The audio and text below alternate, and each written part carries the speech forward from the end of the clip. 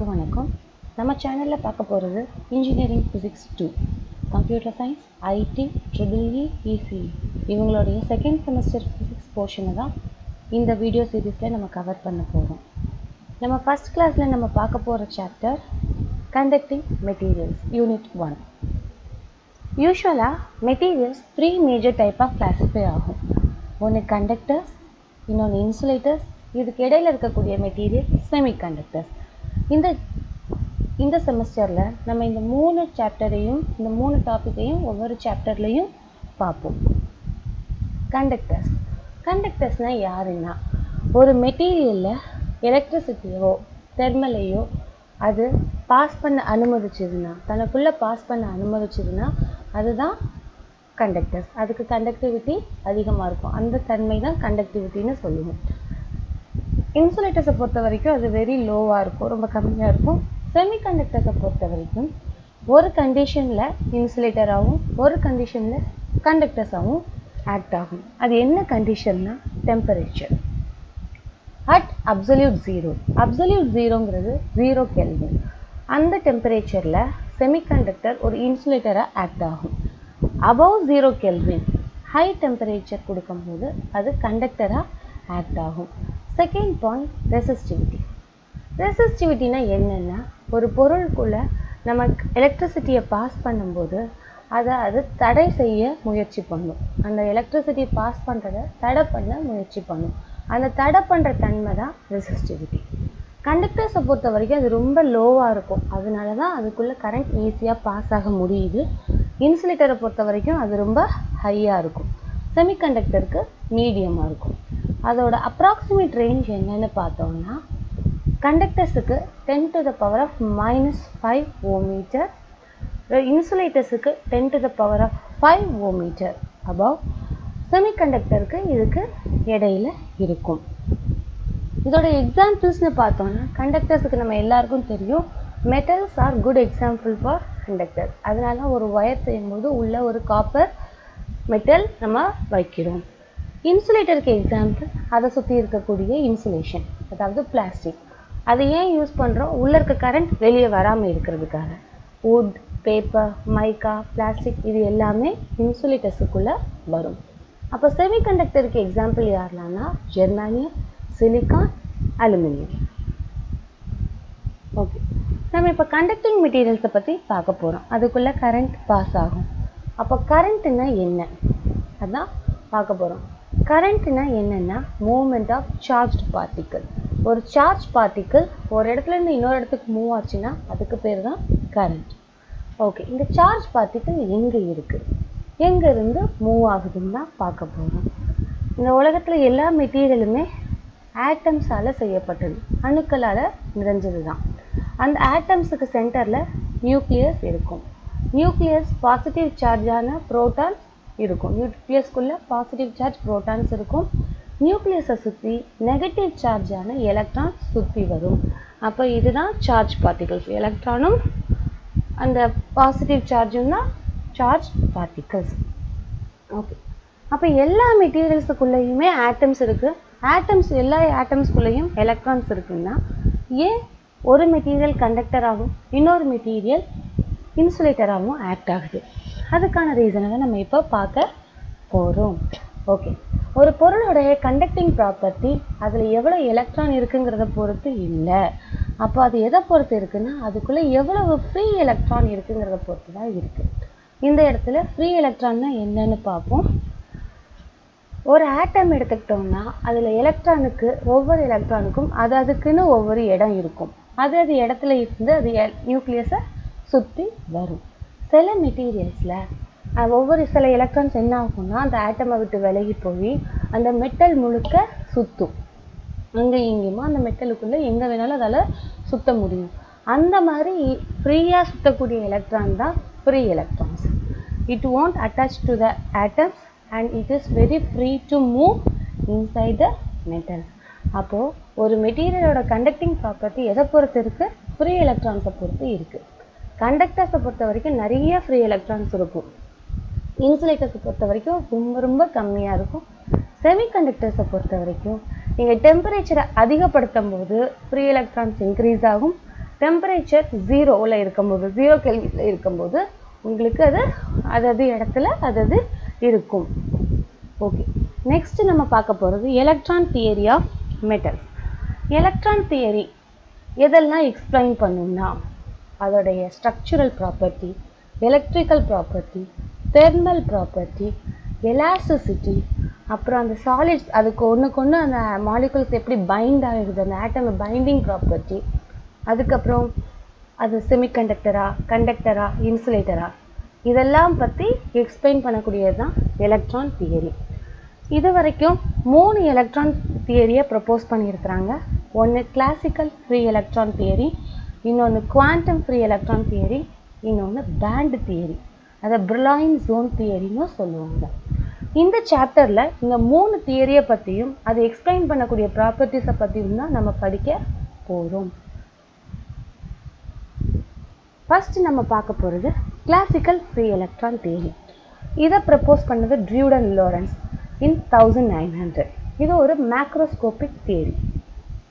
இதோடைய consideration postulates பார்க்க போகிறோம். நம்ம பாஸ்டுலேட்ஸ்ங்கிறது அசம்ஷன், நம்ம அதுக்காக எடுத்துக்கக்கூடிய கொஞ்சம் கன்சிடரேஷன். ஓகேவா? ஃபர்ஸ்ட், இப்போ நான் அந்த ஃப்ரீ எலக்ட்ரான்ஸ் அந்த மெட்டலுக்கு நான் ஒரு எக்ஸ்டர்னல் எலக்ட்ரிக் ஃபீல்டை கொடுக்கலை அப்படின்னா அது எப்படி இருக்கும்? இன் த options of external electric field. ஒரு பாத்திரத்தில் ஒரு கேஸ் மாலிகுல் எவ்வளோ ஈஸியாக அங்கேயும் இங்கேயும் சுற்றி வருதோ அதே மாதிரி ஒரு மெட்டலுக்குள்ளேயும் அந்த ஃப்ரீ எலக்ட்ரான்ஸ் ஈஸியாக சுற்றி வரும். இதுதான் first point. As a gas molecule moving in a vessel, free electrons moves freely inside the metal. இதுதான் ஃபர்ஸ்ட் பாயிண்ட். செகண்ட் பாயிண்ட் என்ன அப்படின்னா, நான் ஆல்ரெடி சொல்லிட்டேன், ஒரு ஆட்டம் எடுத்துக்கிட்டோம்னா அதுக்கு சென்டரில் பாசிட்டிவ் சார்ஜும் அதை சுற்றி நெகட்டிவ் சார்ஜும் சுற்றி வரும். அந்த நெகட்டிவ் சார்ஜ் வெளியே போனதுக்கு அப்புறமா அந்த ஆட்டம்குள்ளே நிறைய பாசிட்டிவ் சார்ஜ் இருக்கும். அப்போ அந்த பாசிட்டிவ் சார்ஜ் அயான் இருக்கு இல்லையா, அதுக்கும் அது வெளியே போன எலக்ட்ரானுக்கும் இடையில ஒரு ஃபோர்ஸ் இருக்கும். ஏன்னா எல்லா பாசிட்டிவ்க்கும் நெகட்டிவ்க்கும் இடையில ஒரு ஃபோர்ஸ் இருக்குங்கிறது எல்லாருக்கும் தெரிஞ்சது. அப்போ அந்த ஃபோர்ஸை நம்ம இந்த இடத்துல கன்சிடர் பண்ணலை, அதை நெக்லெக்ட் பண்ணுறோம். Force between conduction electron and iron core, அதை நம்ம நெக்லெக்ட் பண்ணுறோம். இந்த மாதிரி அது ஈஸியாக மூவ் ஆகும், அதுக்கு இடையில இருக்கக்கூடிய ஃபோர்ஸை நம்ம நெக்லெக்ட் பண்ணுறோம். தேர்ட் பாயிண்ட், ஒரு எலக்ட்ரானோட எனர்ஜின்னு எடுத்துக்கிட்டோம்னா அதில் 2 எனர்ஜி இருக்கும். Potential energy plus kinetic energy தான் டோட்டல் எனர்ஜி. நம்ம இந்த இடத்துல ஒன்லி கைனட்டிக் எனர்ஜி ஆஃப் எலக்ட்ரானை மட்டும்தான் கன்சிடர் பண்ணுறோம். அதோடைய பொட்டன்ஷியல் எனர்ஜியை 0ன்னு எடுக்கிறோம். அடுத்த பாயிண்ட் என்னதுன்னா, இப்போது அந்த ஃப்ரீ எலக்ட்ரான்ஸ், இப்போ ஒரு மெட்டல் எடுத்துக்கிட்டோம்னா நிறைய ஃப்ரீ எலக்ட்ரான்ஸ் இருக்கும். அது எங்கே வேணாலும் ஈஸியாக அங்கே இங்கேயும் மூவ் ஆகும். அப்படி மூவ் ஆகும்போது ஒன்றுக்கு ஒன்று அது இடிச்சுக்கும். ஓகேவா? அந்த கொலிஷன் தான், அந்த இடிச்சுக்கிறது தான் அதுக்கு பேர் தான் கொலிஷன்.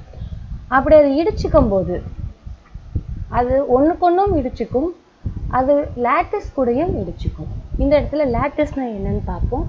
லேட்டிஸ்ங்கிறது ஆட்டம் உட்கார்ந்துருக்கக்கூடிய பொசிஷன், அதோட இடம். இப்போ கிளாஸ் ரூமில் உங்களெல்லாம் வரிசையாக அரேஞ்ச் பண்ணி வச்சுருப்பாங்க. உங்களுக்குன்னு ஒவ்வொரு சீட் இருக்கும். நீங்கள் தான் ஆட்டம்னா நீங்கள் உட்கார்ந்துருக்கக்கூடிய இடம் தான் லேட்டிஸ் பாயிண்ட். ஒரு மெட்டலில் அதே மாதிரி ஆட்டம்ஸை அரேஞ்ச் பண்ணியிருக்கோம். அந்த ஆட்டம்ஸ் இருக்கக்கூடிய இடம் தான் லேட்டிஸ் பாயிண்ட்.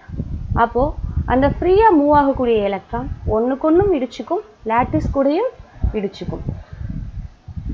அந்த இடிச்சிக்கக்கூடிய அந்த கொலிஷன் எலாஸ்டிக் கொலிஷன்னு சொல்கிறோம். அப்போ எலாஸ்டிக் கொலிஷன்னா என்னதுன்னா, இடிச்சுக்கும் போது அதோட எனர்ஜி கூடவும் செய்யாது, குறையவும் செய்யாது. அது எந்த ஒரு எனர்ஜியை கெயினும் பண்ணாது, லாஸும் பண்ணாது. இதுதான் அடுத்த கன்சிடரேஷன். நெக்ஸ்ட், இந்த presence of external electric field. நம்ம இது வரைக்கும் இந்த ஆப்சன்ஸ் ஆஃப் எலக்ட்ரிக் ஃபீல்டு பார்த்தோம். இப்போது இந்த ப்ரெசன்ஸ், இப்போ அந்த மெட்டலுக்குள்ளே ஒரு எலக்ட்ரிக் ஃபீல்டை கொடுக்குறேன்னா அது எப்படி ஆக்ட் ஆகுங்கிறத நான் பார்க்க போகும். இப்போ அந்த மெட்டலில் நான் என்ன பண்ணுறேன், ஒரு எலக்ட்ரிக் ஃபீல்டை அப்ளை பண்ணுறேன். இந்த டயக்ராம் பாருங்கள். இந்த பேட்டரியில் நான் எலக்ட்ரிக் ஃபீல்டை இந்த டைரக்ஷனில் அப்ளை பண்ணுறேன். ஃப்ரீ எலக்ட்ரான்ஸ் எல்லாம் அதுக்கு ஆப்போசிட் டைரக்ஷனில் மூவ் ஆகும். ஸோ நான் அப்ளைட் பண்ணக்கூடிய எலக்ட்ரிக் ஃபீல்டுக்கு ஆப்போசிட் டைரக்ஷனில் ஃப்ரீ எலக்ட்ரான்ஸ் மூவ் ஆகும். இதுதான் ஃபர்ஸ்ட் பாயிண்ட். செகண்ட் பாயிண்ட், நம்ம ஆல்ரெடி ஃப்ரீ எலக்ட்ரான்ஸை ஒரு பர்ஃபெக்ட் கேஸ்ன்னு கன்சிடர் பண்ணியிருக்கிறோம். அப்போது அந்த பர்ஃபெக்ட் கேஸ் எந்தெந்த தியரத்தை எல்லாம் ஒபே பண்ணுதோ அந்த தியரம் எல்லாம் இந்த எலக்ட்ரான்ஸும் ஒபே பண்ணும். அப்போது it will obey classical kinetic theory and it also obey Maxwell Boltzmann statistics. இது ரெண்டையும் எலக்ட்ரான்ஸும் ஒபே பண்ணணும்னு கன்சிடர் பண்ணுறோம். இதோட பாஸ்வேட்ஸ் நமக்கு முடியுது. இதுக்கடுத்து நம்ம பார்க்க போகிறது important terms of free electrons. அந்த ஃப்ரீ எலக்ட்ரான்ஸோடைய இம்பார்ட்டன்ட் டேர்ம்ஸ் பார்க்க போகிறோம். ஃபர்ஸ்ட், ட்ரிஃப்ட் வெலாசிட்டி, அதை வீடின்னு இண்டிகேட் பண்ணுறோம். ஓகே, வெலாசிட்டினா என்ன, முதல்ல அதை பார்த்துருவோம். வெலாசிட்டிங்கிறது ஒரு ஸ்பீடு தான். அந்த ஸ்பீடுக்கு ஒரு பர்டிகுலர் டைரக்ஷன் இருந்ததுன்னா அது வெலாசிட்டி. ஓகேவா, இதைத்தான் நம்ம ஸ்கேலார் வெக்டார்னு சொல்லுவோம். ஸ்கேலாருங்கிறது உங்களுக்கு டைரக்ஷன் இல்லாமல் வெறும் வேல்யூ மட்டும் இருந்ததுன்னா அது ஸ்கேலார், அது கீழே தான் ஸ்பீடு வரும். இதே இது வெக்டாருங்கும்போது அதுக்கு ஒரு பர்டிகுலர் டைரக்ஷன் இருக்கும். அப்போ நமக்கு வெலாசிட்டிங்கிறது வெக்டாருக்குள்ளே வரும். ஓகேவா, நம்ம ஆல்ரெடி சொல்லிட்டோம், ஒரு எலக்ட்ரிக் ஃபீல்டு நான் கொடுக்கும்போது அதுக்கு ஆப்போசிட் டைரக்ஷனில் தான் அதோடைய ஃப்ரீ எலக்ட்ரான்ஸ், அதில் இருக்கக்கூடிய ஃப்ரீ எலக்ட்ரான்ஸ் எல்லாம் மூவ் ஆகும். அப்போ அதுக்குன்னு ஒரு பர்டிகுலர் டைரக்ஷன் இருக்குது. ஸோ இது ஒரு ஆவரேஜ் வெலாசிட்டி. ட்ரிஃப்ட் வெலாசிட்டிங்கிறது ஒரு average velocity. It's gained by the free electron in particular direction. ஓகேவா, எதனால் நான் கொடுக்கக்கூடிய எக்ஸ்டர்னல் எலக்ட்ரிக் ஃபீல்டுனால அந்த ஃப்ரீ எலக்ட்ரான்ஸ் ஒரு ஆவரேஜ் ஒரு வெலாசிட்டியை கெயின் பண்ணிக்கும். ஒவ்வொரு ஃப்ரீ எலக்ட்ரான்ஸும் வெலாசிட்டியை கெயின் பண்ணிக்கிட்டு அது ஒரு பர்டிகுலர் டைரக்ஷனில் மூவ் ஆகும். அதுதான் drift velocity, the average velocity gained by the free electron due to the external electric field in particular direction. அதுதான் drift velocity. ஓகே, மொபிலிட்டினா என்னன்னு பார்ப்போம். மொபிலிட்டிங்கிறது ஒரு மூவ்மெண்ட் தான். இதை நம்ம மியூன்னு இண்டிகேட் பண்ணுறோம். ஓகேவா, அப்போது நம்ம ஃப்ரீ எலக்ட்ரானோட மூவ்மெண்ட், நான் இது ஒரு சின்ன சிம்பிள் லைனில் சொல்கிறேன். நான் கொடுக்கக்கூடிய இப்போ யூனிட் எலக்ட்ரிக் ஃபீல்டுக்கு அது எவ்வளவு ட்ரிஃப்ட் வெலாசிட்டியை கெயின் பண்ணுது, அதுதான் மொபிலிட்டி. நான் கொடுக்கக்கூடிய இப்போ யூனிட் எலக்ட்ரிக் ஃபீல்டுக்கு அது எவ்வளவு ட்ரிஃப்ட் வெலாசிட்டியை கெயின் பண்ணுது, அதுதான். So the drift velocity of the free electron per unit electric field applied in it, அதை நம்ம மியூன்னு இண்டிகேட் பண்ணுறோம். So drift velocity divided by electric field E. Next நம்ம பார்க்க போகிறது ரிலாக்ஸேஷன் டைம். ரிலாக்ஸேஷன் டைம்னா என்ன, ஃபஸ்ட்டு ரிலாக்ஸேஷன்னா என்னது அப்படின்னு பார்ப்போம். நம்ம இப்போ ஒரு டிஸ்டர்ப்டு பொசிஷன், நம்ம டிஸ்டர்ப்டாக இருக்கிறோம்னா நம்மளுடைய சமநிலைக்கு நம்ம வரக்கூடியது தான் ரிலாக்ஸேஷன். அப்போது ரிலாக்ஸேஷன் டைம்னா நம்ம அதுக்காக எடுத்துக்கக்கூடிய நேரம். ஓகே, இப்போ நம்ம ஃப்ரீ எலக்ட்ரான்ஸுக்குள்ளே போகும். இப்போ நம்ம ஃப்ரீ எலக்ட்ரான்ஸை நம்ம ஒரு எலக்ட்ரிக் ஃபீல்டை அப்ளை பண்ணும்போது அது என்ன ஆகும், டிஸ்டர்ப்ட் ஆகி அது ஒரு பர்டிகுலர் டைரக்ஷனில் ஒரு வெலாசிட்டியை கெயின் பண்ணி மூவ் ஆகுது இல்லையா.